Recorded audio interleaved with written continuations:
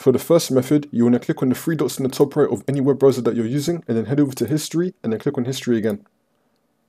Once you're on it, we're going to click on clear browsing data, and then you want to click on the advanced tab and make sure that the time range is on all time.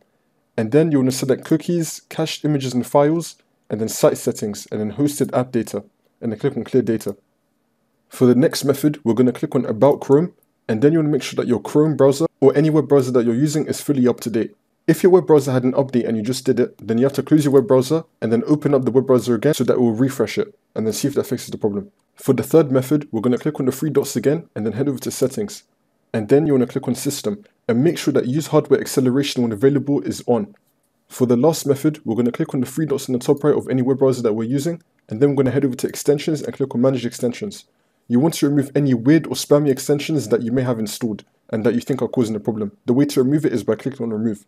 Once you do all the 4 methods in this video, you want to restart Chrome again, so close it and then open it back up, and then the problem should be fixed.